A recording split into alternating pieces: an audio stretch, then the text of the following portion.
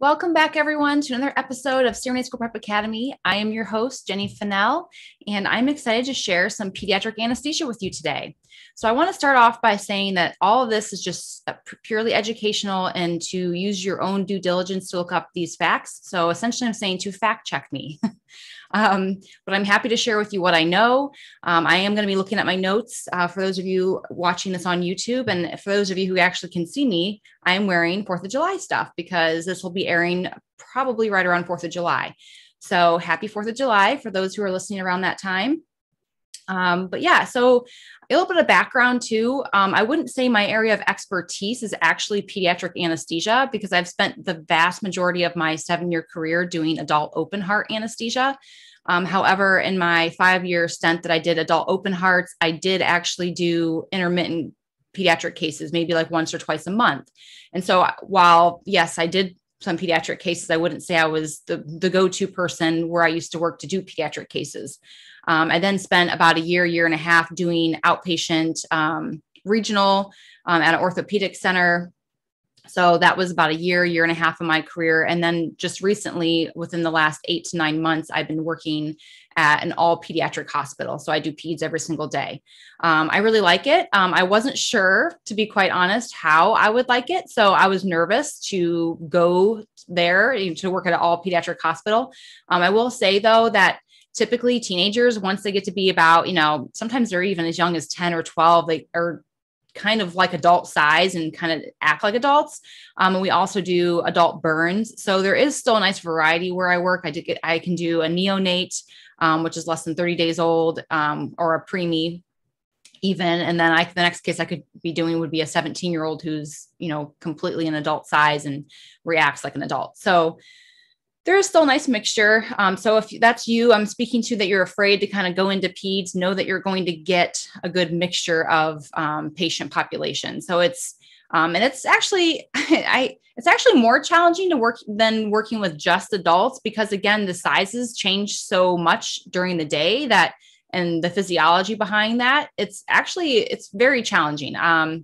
One of the more challenging, I think it's almost more challenging to doing hearts. Now, granted, I am still new at it, I would say, because again, I've only been doing it for 8 or 9 months. But just getting in the swing of things is very challenging. I actually felt like a student all over again when I started this career path.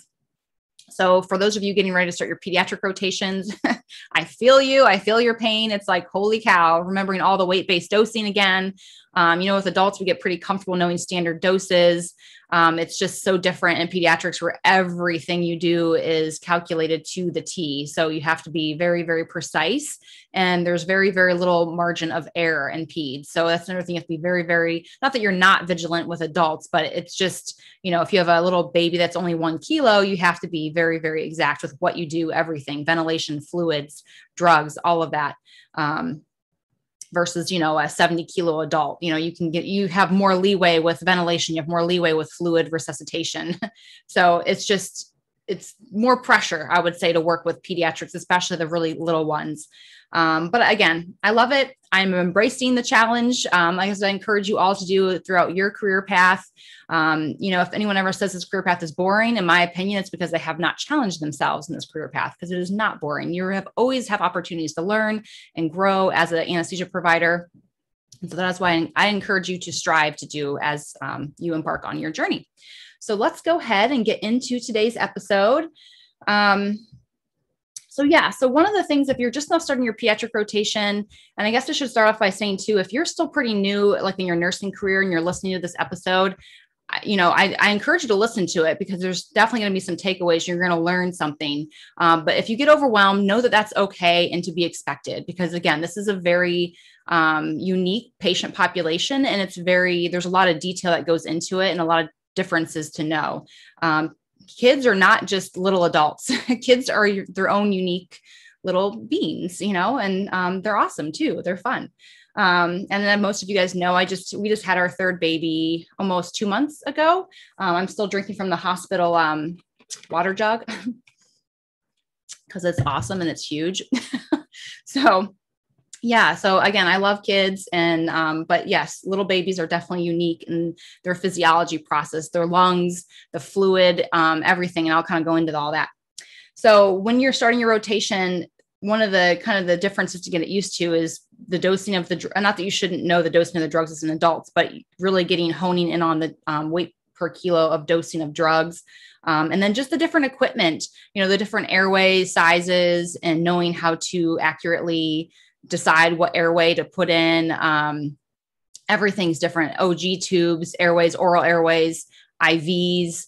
If you're under a year old, you're going to get a Buretrol for your fluids, so you can really keep a close eye on them. You never, ever want to just start an IV in a kid and leave the fluids wide open. And that's also why you choose different fluid bag sizes, whether you pick a liter bag or a 500 ml bag. It'll kind of be that extra safety precaution, so you don't, run a whole liter in a 2-year-old kind of situation. So equipment is very different. So I encourage you to get to your sites early, get to know where the equipment is kept. Another thing too, that I think in adults, and I'm guilty of this, sometimes especially if it's a short case, and don't get me wrong, I don't heat every case up, if it's short. But sometimes in adults, you get pretty comfortable with the fact that you don't worry too much about them getting super cold. Especially little babies, they can get cold quickly. You can also cook them quickly. So that being said, you want to make sure you're really monitoring your kid's temperature. And always the best way to do that is trying to get a core temp, whether that be in the nose or down the esophagus. Skin temp is just really not that accurate.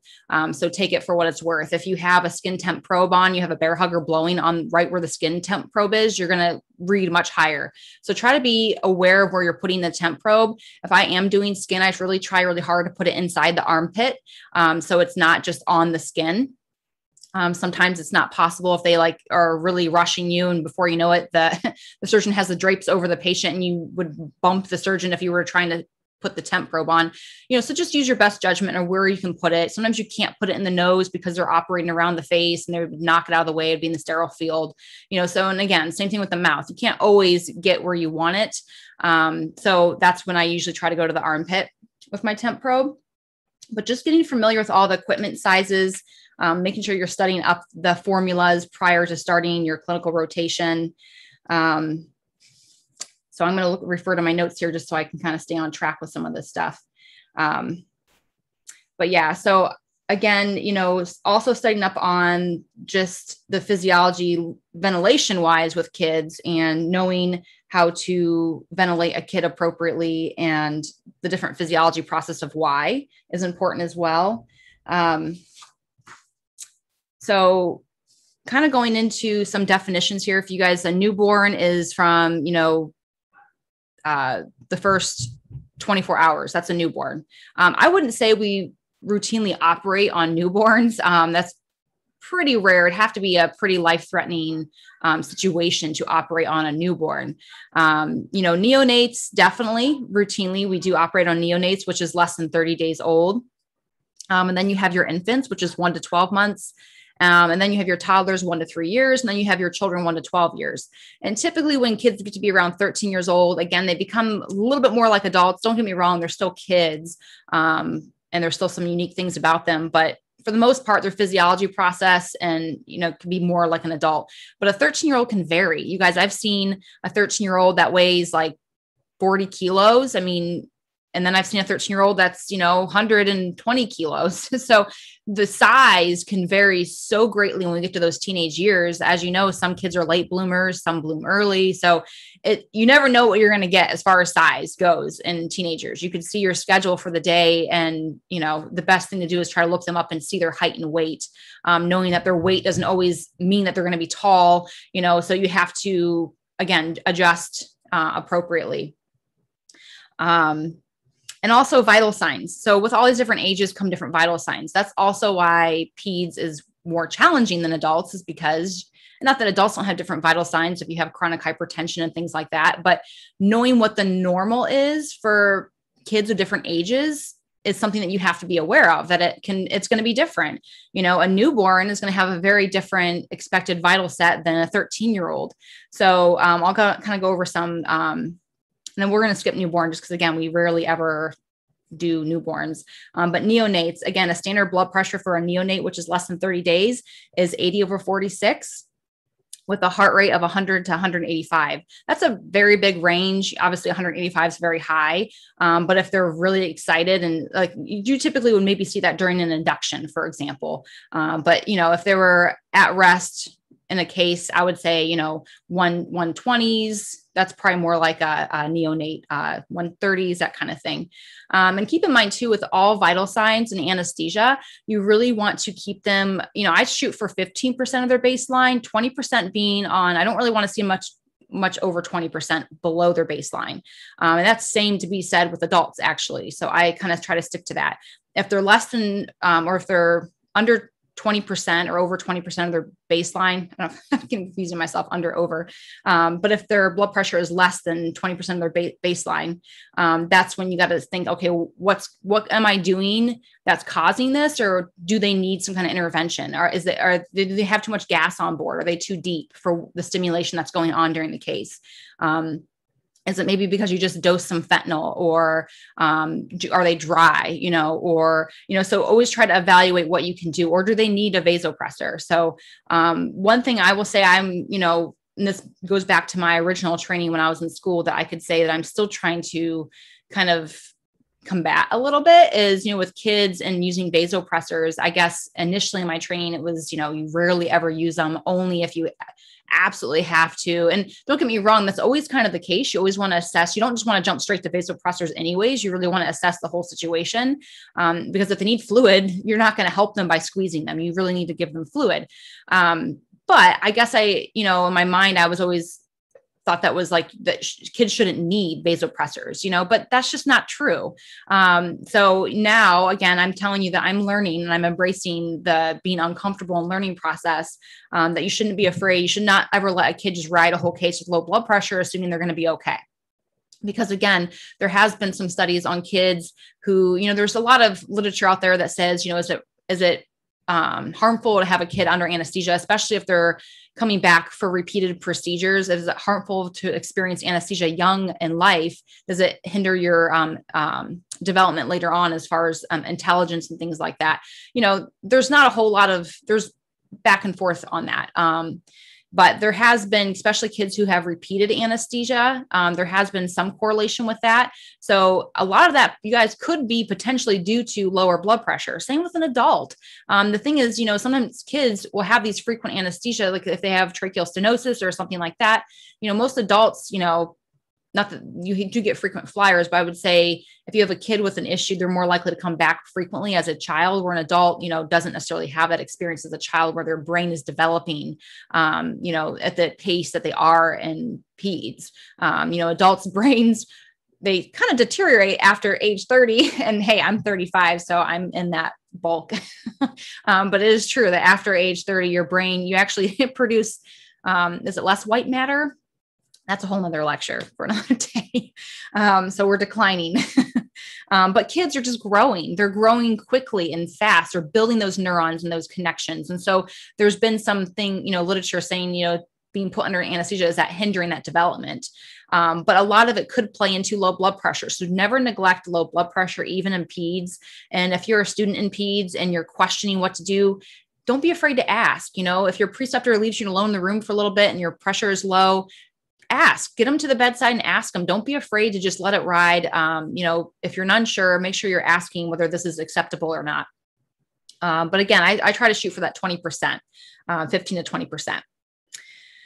Okay, that was a little tangent. So let's go on to the next one. So infants 1 to 12 months, lower blood pressure is about 90 to over 66. So at 20%, that would be 72 over 53. So again, if they pop up a blood pressure of 50 over, 40 or 50 over 32, you need to make sure you're doing something about that. Most of the time, I would say most of the time, even with adults, it's because your anesthesia is too much. And you can make some adjustments with that. The caveat to that is usually you get those low blood pressures after induction and there's no stimulation.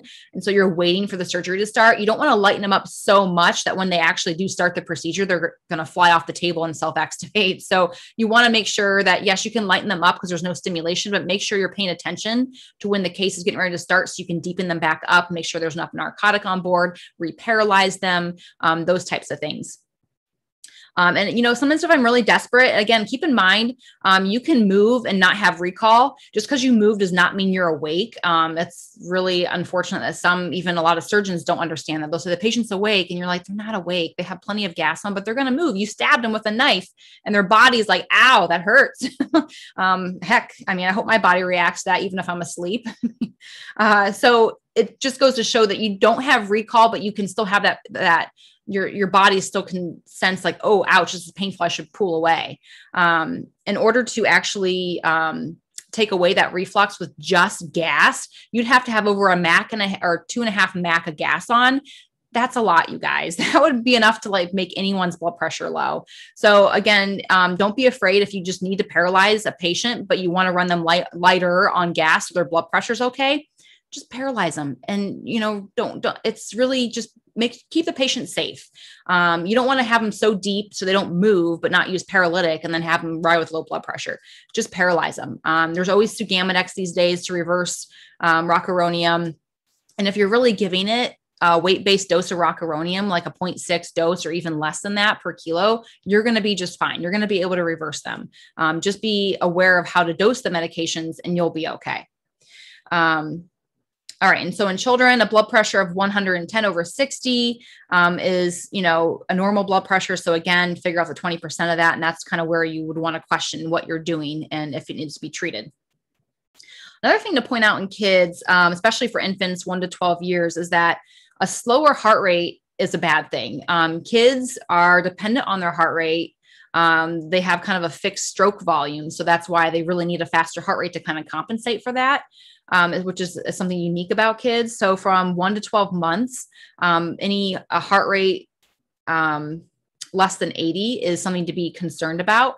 Now, it's very common when you induce anesthesia in kids to not only see junctional rhythms, but bradycardia. And that's always especially there's a lot of times we'll induce and I'll be almost 90 degrees away from my vent. I always make sure I can see my screen here. And that's why it's important to have the radio off during induction. All focus needs to be on the patient. You can't have loud music blaring in the background. If that's the case, make sure you're speaking up and saying, hey, that needs to go off. We need to put full attention on the patient right now. And I need to be able to hear, because when you hear that heart rate slow down, you immediately know that's when you got to turn your gas back. And that's during induction. Because typically with kids, you'll just max out your sevoflurane, which you need to get them through that stage 2 quickly. Because the stage 2 is the more dangerous part of anesthesia, but then you also deal with now you're too deep.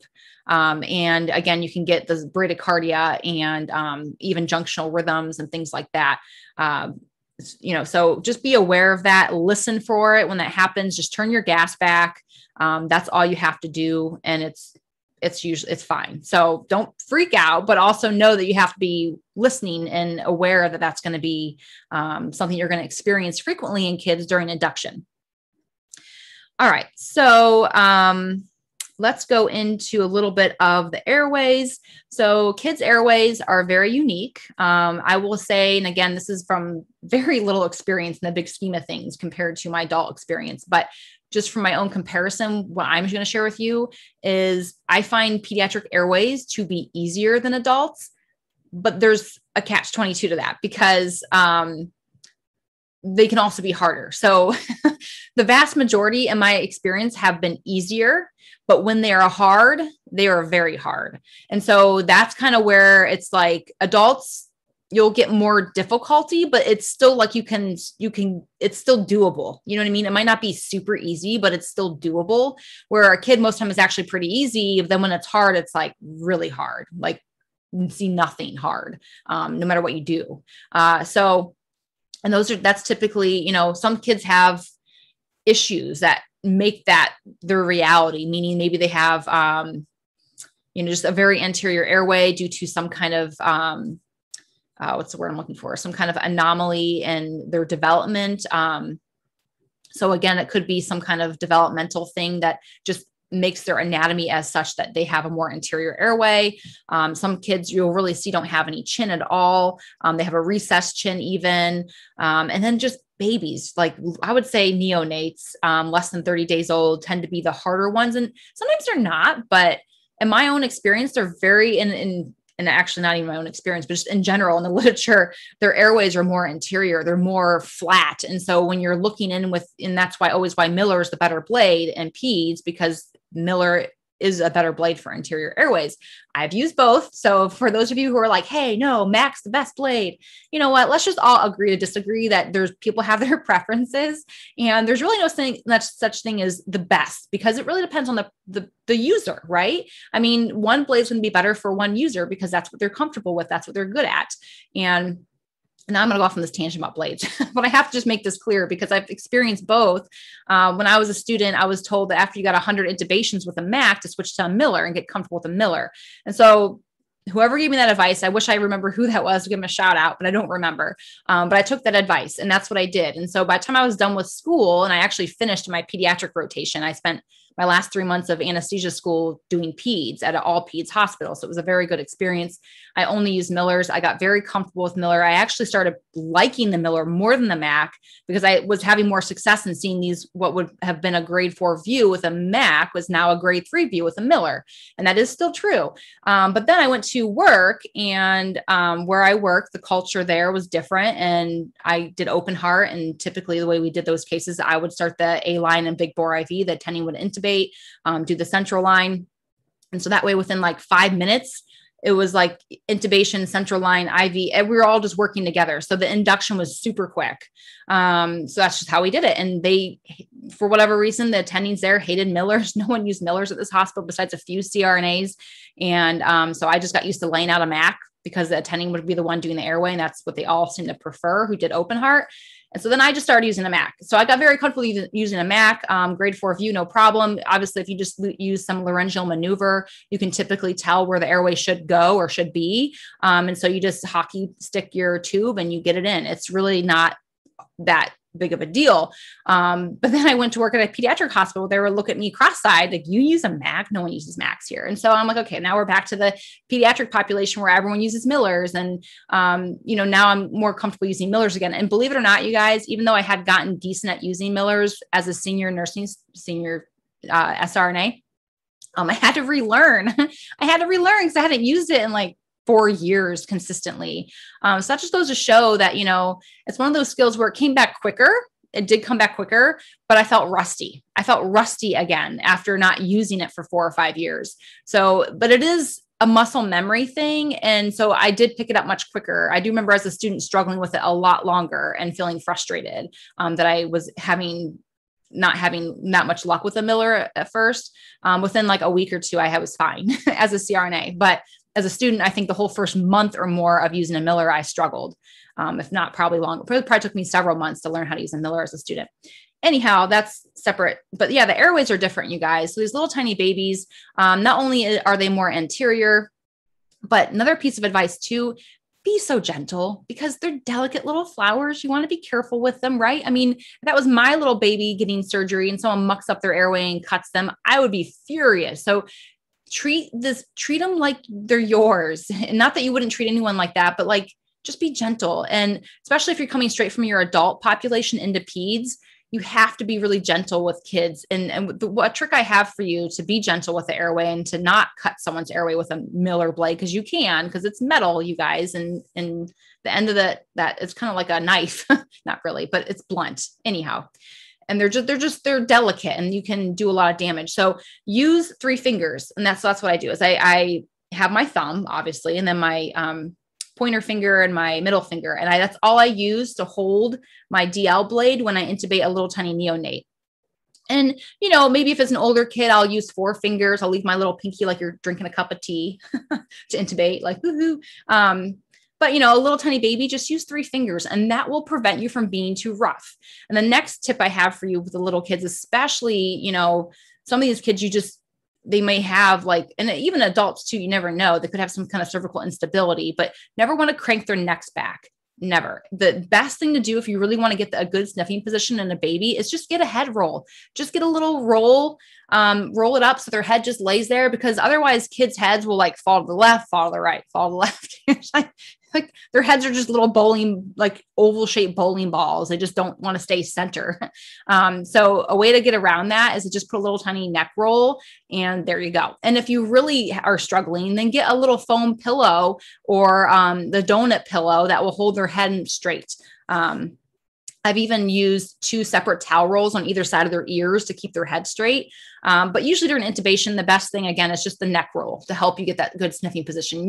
You can take the head with your hand, and don't get me wrong, you can rock it back a little bit, but just be really gentle and really careful with it. And it's not necessary in the younger kids, like in the neonates for sure. It's obviously in teenagers and things like that, you still do that to a certain extent, but the little baby's just not necessary to like rock their head back. You just don't. And also another thing too, is all you have to do, you don't really scissor their mouths. And actually, I want to say this too, because it's a habit that I'm trying to get out of. I was so accustomed to doing in adults is scissoring, and it has bit me in the butt a few times. And that's because people's teeth are gross. Ew. Like rotting, nasty, gross. And so like when you scissor a rotten tooth, they're just going to fall out. And, it's happened to me. And then you have to worry, is that going to fall out and then fall back in their airway? And so that could be a big issue. You never want to try fishing out a tooth from someone's back of their, throat and esophagus. So be very, very careful when you scissor. Make sure you're doing a good assessment on someone's teeth prior to doing it. And I will tell you right now that I've kind of crossed the other side of not doing scissoring, you don't even need to. Like, you really don't need to. But don't get me wrong, if you're really struggling, if the jaw's really tight, there are some adults who have really bad TMJ. I'm not saying not to ever do it, but just be careful if you do it. Make sure you're assessing the teeth. And with kids, you're always losing teeth. They're right around that 5 to 6 year, probably more like 6 year mark, 6 to 7, 8. They're losing teeth. So even if, they come back and say they have no loose teeth, you don't, what if they do have a loose tooth and you knock it out? So just be very, very aware of that. But if you just pull down on a baby's jaw, like, I know people watching YouTube can see me, but if you just literally pull down their chin, their mouth will pop open and their little tongue will go, it'll just pop right out of your way. Now adults don't do that. Adults' tongues are usually stuck to the roof of their mouth and can be a little more gross, but little tiny babies, like their mouth just pops right out of your way. There's no need to do anything else. And so when you go in with your Miller blade, again, you're just really gentle with the 3 fingers, remember? And the other thing, you go into their vallecula and their epiglottis and everything. And it's just a little more, I should say, kind of oval. Is that right? Maybe like oval shaped, or just, it's a little bit broader and stiffer. Like some adults can have like really floppy epiglottis and it just kind of falls back into the airway. Little tiny neonates typically don't, they're pretty rigid and stiff. But they can still kind of hang. Sometimes they're even hard to see. You're like, I don't even know if I saw it. And so 9 times out of 10, when you can't see your airway, what you've done is you've gone too deep. And you're looking into the esophagus. But sometimes it's hard to see because you don't see the uvula kind of hanging your way like you would with an adult. So again, it's kind of just, you have to go into the vallecula very slow until where you get where you want to be. And sometimes you won't even see, it's just kind of hard to differentiate what's there because it's just so little. And so again, 9 times out of 10, what you do wrong is you go too deep with your blade if you can't see the airway. So the narrowest part of the adult airway is at the glottis, and peds, it's a subvocal cord level. So slightly above the glottis. So that's maybe a little bit different. With kids with tracheal stenosis, you may be able to see a good view of the airway, see the cords and get the tube through, but then you might not be able to advance it. And so my tip to you there is just don't force it because you're going to cause more trauma. And kids can very easily develop croup, which is just pretty much airway swelling. And if that happens, if you have a difficult time with the airway, make sure you're giving steroids to kind of help with that. But just go with it. Have multiple size tubes. And I should have said that in the beginning when you're getting your airways and supplies.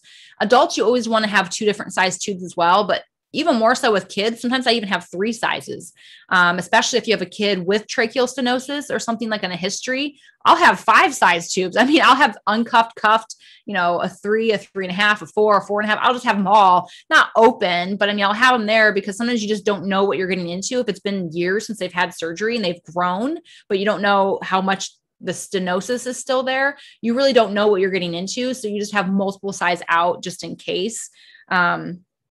But yeah, always at least have 2 different sizes. Have one that you think it's going to be in a size smaller. That's typically what I do. All right. So what else about the airway? I think that's the vast majority of what I want to go into. Make sure I don't miss anything I want to mention here. So yeah. And then again, the shoulder roll will really help you guys out. All right. So let's talk about a little bit about estimating size for kids. The estimate or the formula to estimate weight based, like how much they should weigh if they're, 3 years old or however old they are, is age times 2 plus 9. Okay. So let's just say you have, a 2-year-old, that would be 13 kilos. So that'd be 4 plus 9. So 13 kilos. Okay. And it's pretty accurate. And then also don't forget too, to convert that to pounds, and just to challenge you guys, what's the conversion from kilos to pounds? Does anyone know? It's 2.2. So if you have 13 kilos, you times it by 2.2, and that'll give you the pounds. It's relatively accurate. Don't get me wrong, everyone. So, some kids are going to be bigger, some kids are going to be smaller, but if you really want a rough estimate, if you don't have the chart in front of you or have the actual weight listed yet, and you want to start getting some drugs ready, you can go ahead and kind of do this estimate to kind of get a general idea of how big they should be. But just know that it could change. Some kids are smaller, some kids are bigger. So you may have to adjust your drug dosing after you really find out their weight. And I encourage you to really know their weight, to not just guess. Never, especially when it comes to drugs like neostigmine, the paralytics and stuff like that. You really want to, and the narcotics, you really want to make sure you're giving a true weight-based dose. Again, adults, a lot more forgiving, kids, not so much. Okay, so that's the weight-based formula. Again, that's age times 2 plus 9. And I'm trying to think where I put it in here. Okay, so let's kind of go into a little bit of the lung mechanics of a kid. So one thing about kids, is their, believe it or not, their FRC, which is the functional residual capacity. Blech. That's kind of a tongue twister, trying to say that one fast. But the functional residual capacity is how much volume you have left in your lungs after you take an exhale. Okay. And so believe it or not, they're actually the same as adults, which is about 30 mLs per kilo, maybe slightly decreased, but for the most part, they're right about there. Another thing that's actually very similar is the tidal volume per kilo, which is about 7 mLs per kilo. Now, I will say in anesthesia, we do 10 mLs per kilo because we want to overcome that dead space in the vent and the ventilator tubing and things. So we do 10 mLs per kilo approximately when we choose our tidal volumes. But again, a 7 ml per kilo is right, 7 to 10 mLs is really where you want to be for the tidal volume. Now, this is ideal weight, I will say. So, and believe it or not, the more obese you are, the less lung volumes you can handle. Okay. Because all the adipose tissue actually causes kind of a restrictive lung disease. So keep that in mind. If you have someone who's, 150 kilos, do not give 10 mLs per kilo tidal volumes. Like you will give them barotrauma. So be very aware that this is ideal weight based. Okay. And then also in kids, the dead space is the same as adult, which is about 2.2 mLs per kilo of dead space is just the normal physiological dead space. However, what's unique about peds is the alveolar ventilation, meaning the actual true ventilation is 2 to 3 times more than an adult. And the reason for that is because peds have a higher metabolic demand. I also, think about it. They have faster heart rates. And we know in adults, one of the most, what's the most indicative measurement of O2 demand? That's your heart rate, right? I mean, nothing stresses someone's body out more than having tachycardia, especially if you're already compromised, if you already have unstable coronary disease. Someone who gets tachycardia is more likely to have ischemia. And it's because it increases your oxygen demand. And peds and kids, they're tachycardic. I mean, not really tacky for them, but their heart rate's always fast, if they're a little tiny neonate.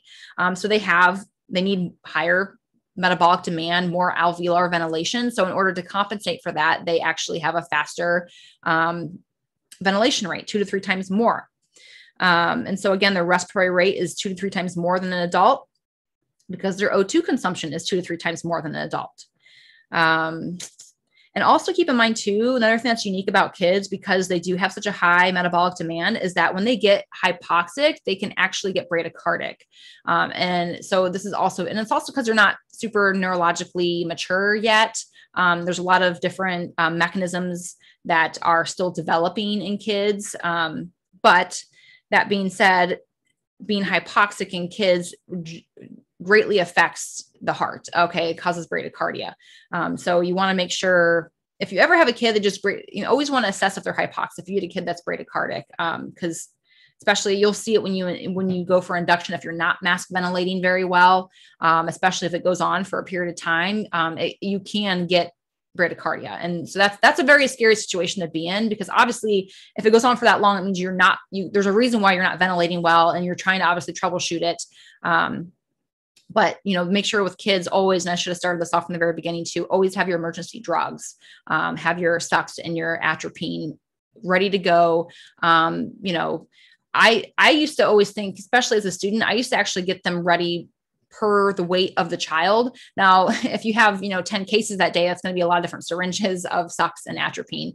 But even if you don't do that, make sure you're writing down the emergency doses as a student, because especially when you're in a critical situation, it's really hard to do that head math when you're already, kind of in a stressed mode. So always mentally, or write it down on paper, know your code dose, what you would give for atropine, what would you give for epi, what would you give, if you had to give Sux, know those doses of medications per weight of the actual patient. So every case, you're going to have to redo these calculations. So especially as a student, I would get the assignment the night before, and I would figure all this out the night before, or I would make sure if I didn't have that information, I would get to clinical early, and I would actually write all this down on a piece of paper. So every case I was prepared for what my weight-based dosing drugs would be if something were to happen.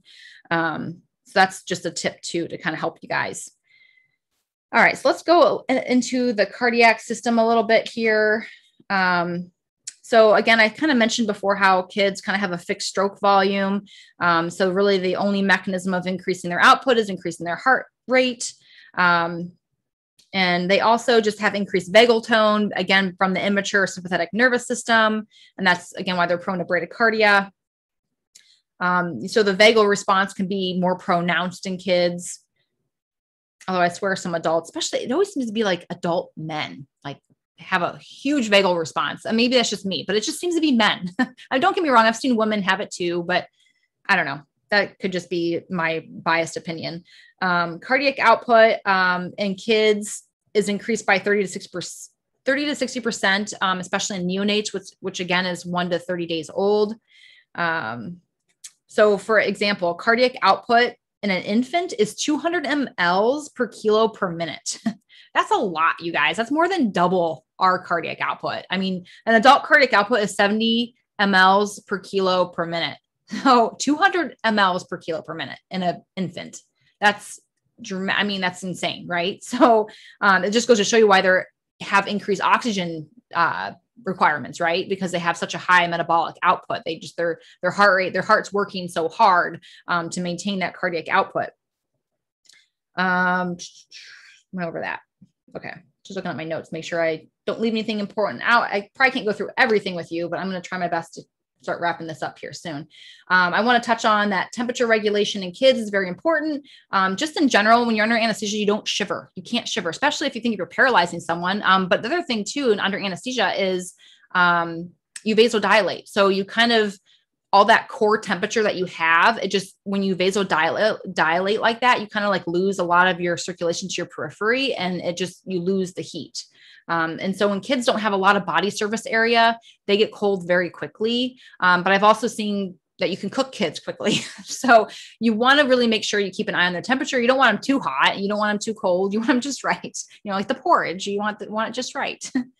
So just make sure you're monitoring the temperature in kids. Make sure if you have a little neonate that you're getting the French fry light. I call it a French fry light. There might be another name for it, but it's just that light that sits over top of them and you turn it on and it like, keeps them like little French fries, a little warm and nice and toasty.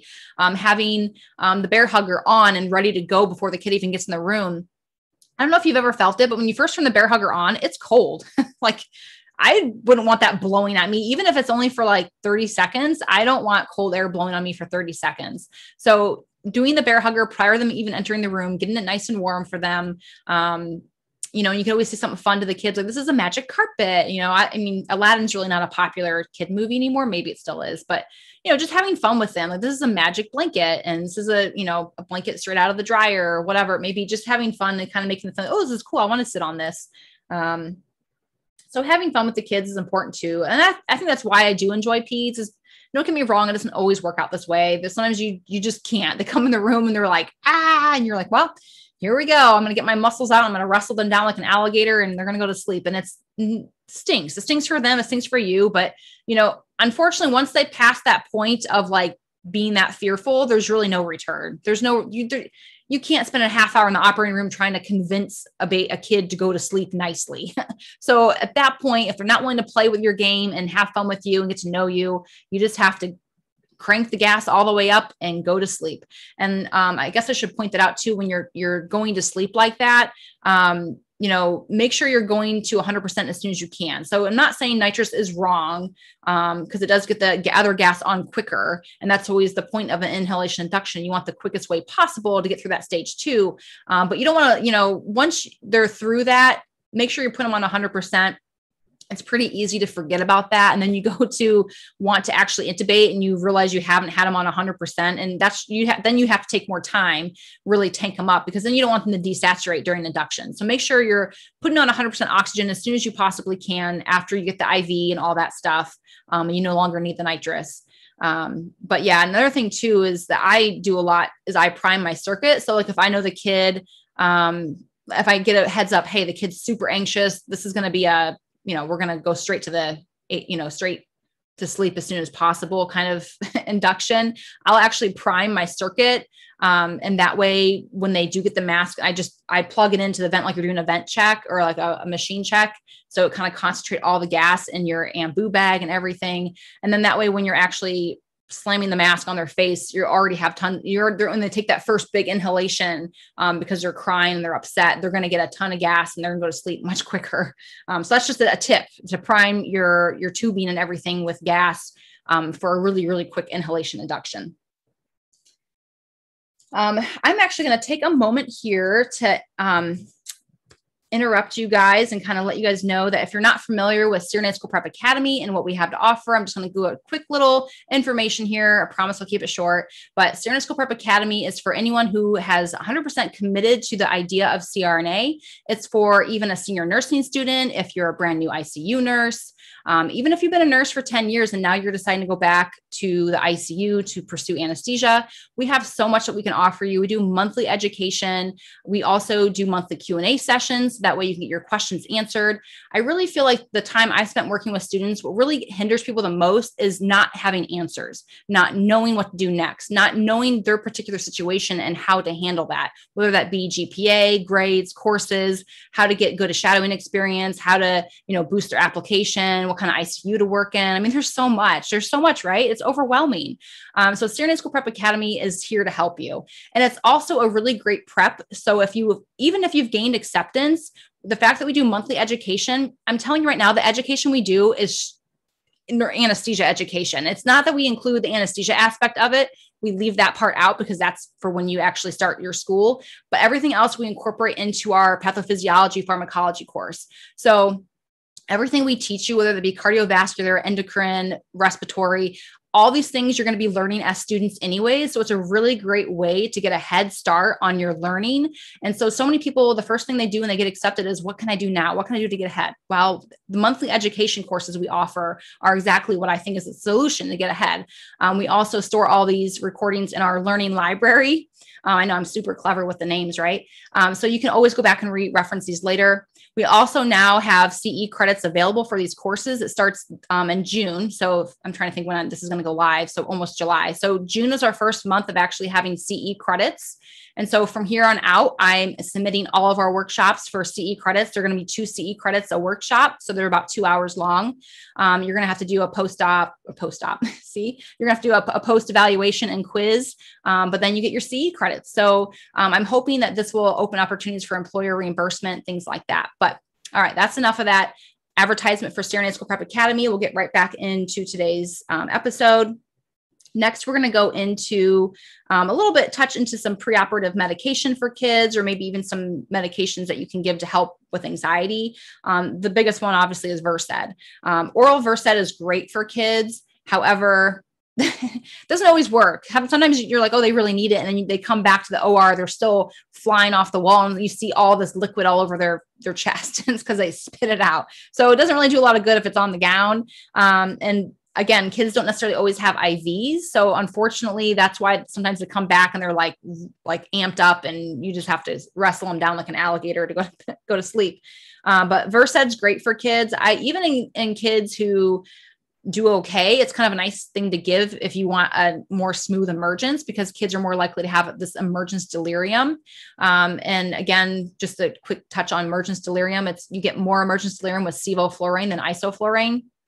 So you can always, if you really are worried about it, you could switch over to isoflurane for the wake up. Like you can induce with sevo because it's a less irritable gas for the airway, and then switch over to isoflurane for the wake up.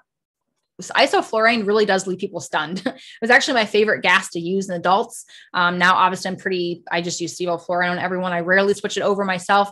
If I'm worried about emergence delirium, I use Precedex. I love Precedex. It's a great drug for emergence delirium, as well as Versed. So again, don't be afraid to use Versed, even if you've already gone to sleep.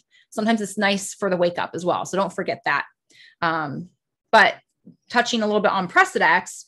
So Precedex, as you guys know, it is kind of how it works, and it actually can cause some hypotension because it inhibits the release of norepinephrine, which also is how it has the analgesia and the anxiolytic properties, where it kind of can calm you down a little bit, because norepi in itself ramps you up. It's part of your, fight or flight drug, neurotransmitter. So when you're kind of inhibiting that release, it can actually cause the sedative effect that Precedex has.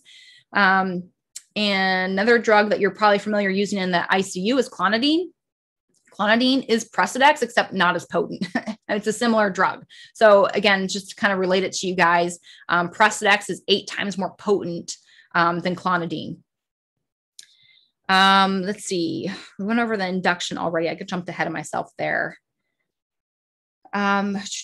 Obstruction, always make sure you have your oral airway. The same with adults. Obstruction can happen, especially when you relax someone after you have gas on board or give them the propofol. Their tongue can fall back and really cause them to obstruct.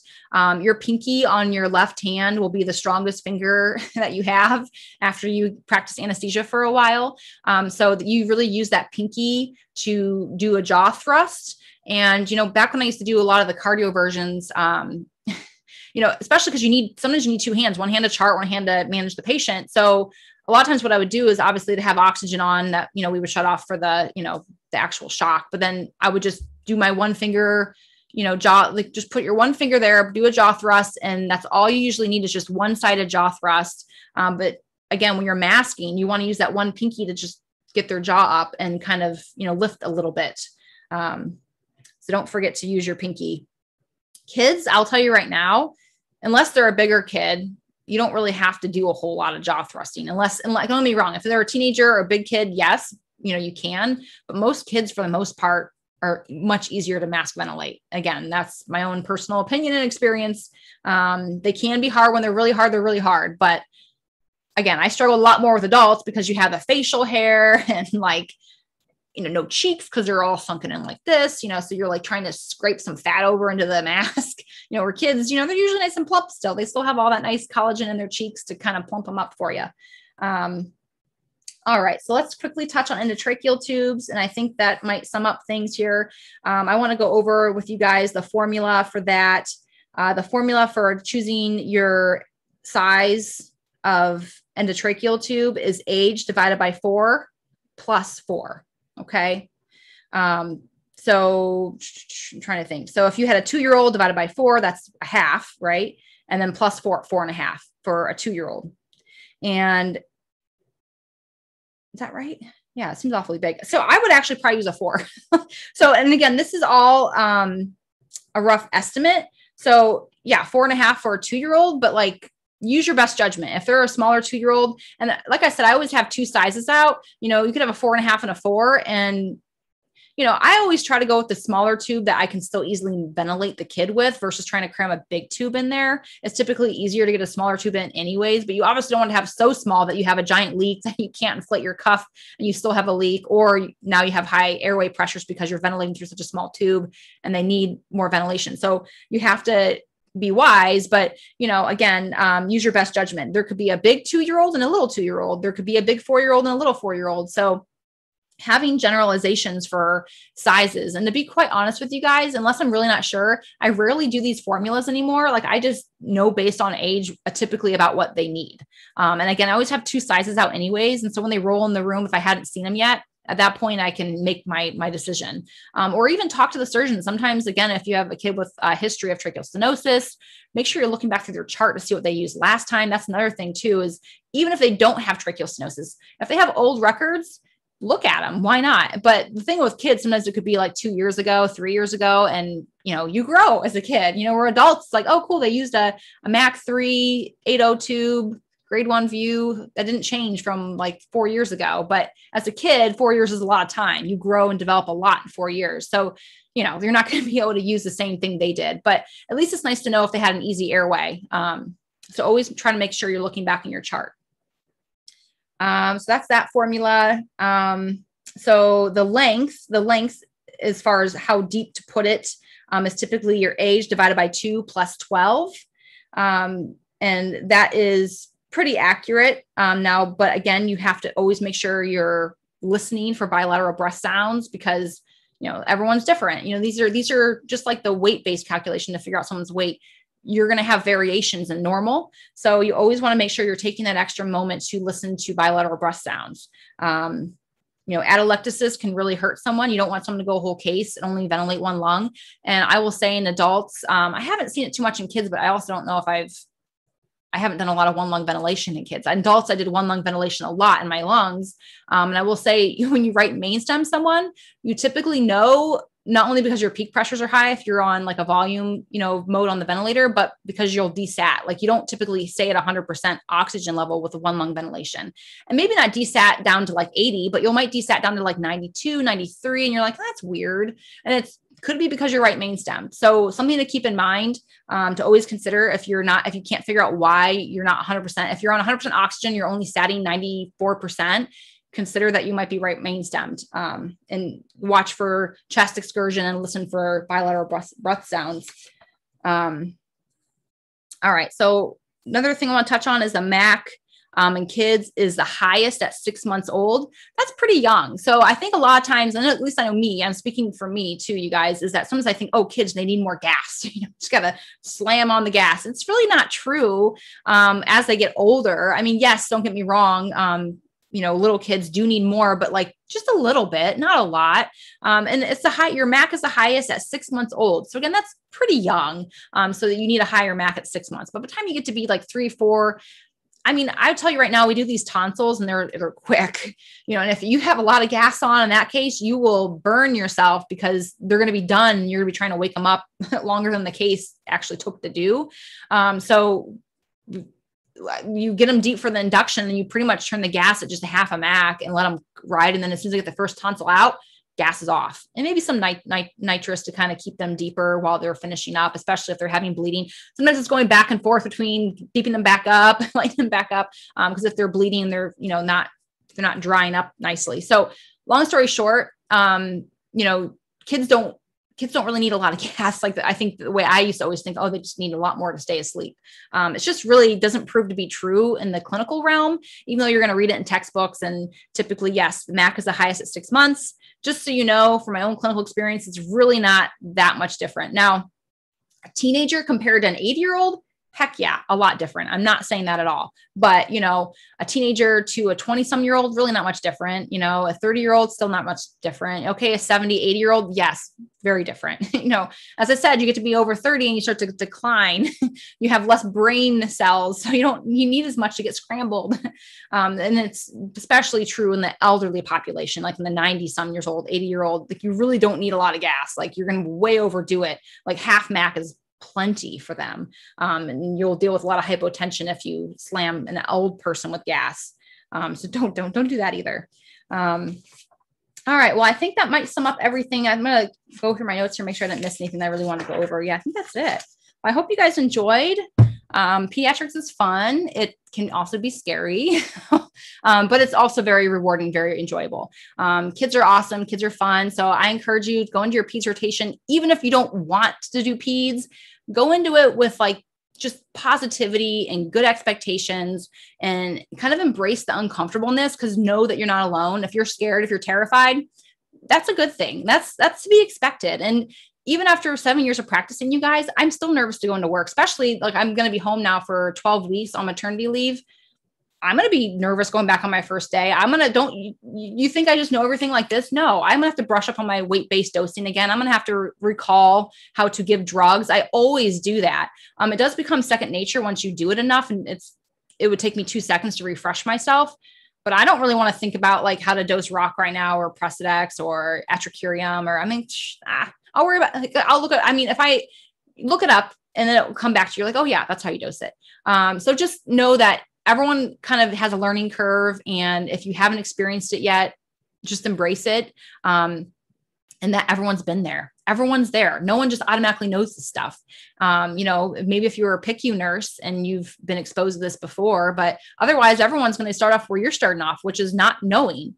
So just embrace it, have fun with it, enjoy, and learn. So I hope you guys enjoy the rest of your day, and don't forget to, leave me a review. I'm trying to think of like my word of my thoughts here, but yeah, leave me a review. I love to hear from you guys. Send me an email at jennyfennell@CRNA School Prep Academy.